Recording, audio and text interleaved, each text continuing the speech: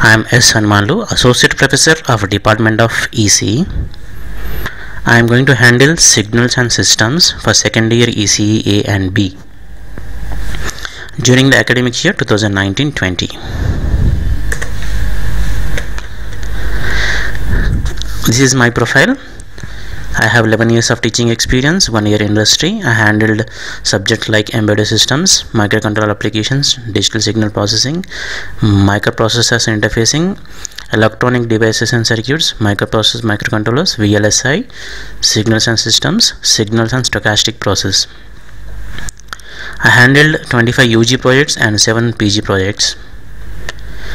I worked in various positions like UG coordinator, PG coordinator, mentor, academic coordinator, department coordinator, timetable in charge. I attended workshops at BMS College of Engineering and Vardhaman College of Engineering. I attended some workshops or FDPs at IIIT Hyderabad, which is called Certificate in Information Technology. I have conducted, or I can say I have organized ARM 7 workshop, PCB design workshop at Hitham.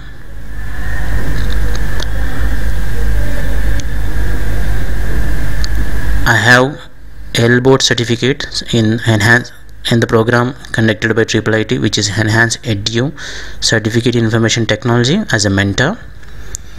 IGIP Phase 1 and Phase 2 certifications by IUCE, OBE certification by IUCE and KLE Tech.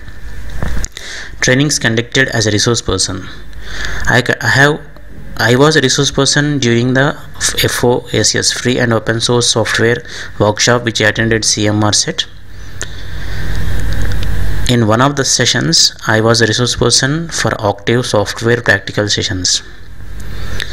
I have memberships in professional bodies like life member in IST.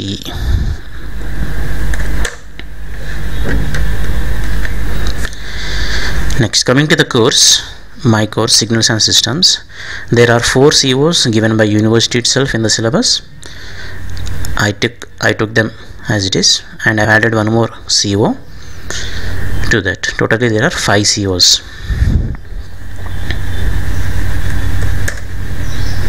Coming to the syllabus, there are 5 units. Among these 5 units, Unit 1 is Introduction to Signal and Systems. We will discuss about different types of signals, what are the operations which we are going to perform on the signal. We will discuss in detail about orthogonality concept. We will also identify how and when the given 2 signals are going to become orthogonal. We will also discuss about elementary signals, their definitions, relationship, etc. in the Unit 1. Unit 2 and Unit 4 will help us, or in Unit 2 and Unit 4 we will learn how to convert a signal from its time domain into various other domains like frequency domain, S domain and Z domain using different transformation techniques. We will discuss about all such kind of things in Unit 2 and Unit 4, which will help us to convert the signal from time domain to other domains, and we can analyze the signal in that domain. Unit 3 is about signal transmission through linear system. We will discuss in detail about LTI systems, linear time invariant LTI means. So here we are going to learn, or here we are going to discuss about the filter characteristics, system response and frequency response of a given system. In Unit 5 we are going to discuss about sampling theorem, how to get a sampled signal from a continuous in-time signal and reconstruct it back using different conditions.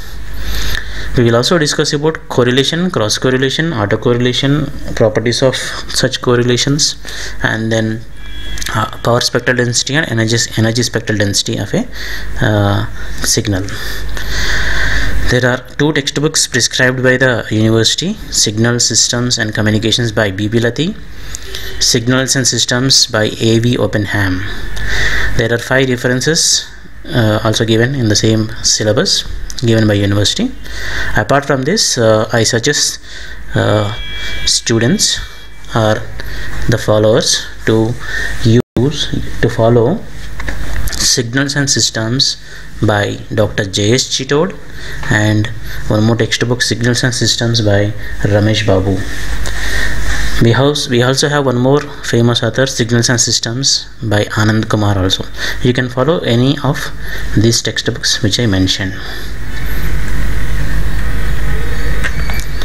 Now coming to the prerequisite, university said there is no prerequisite for this subject in the syllabus, but I feel that mathematics is a prerequisite.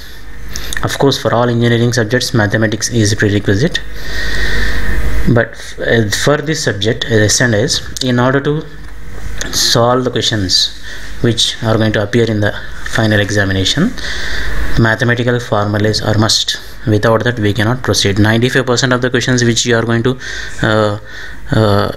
solve in the examination are problems only. So I feel that these integration and differentiation trigonometric formulas are very much required, and you need to brush up on these different formulas.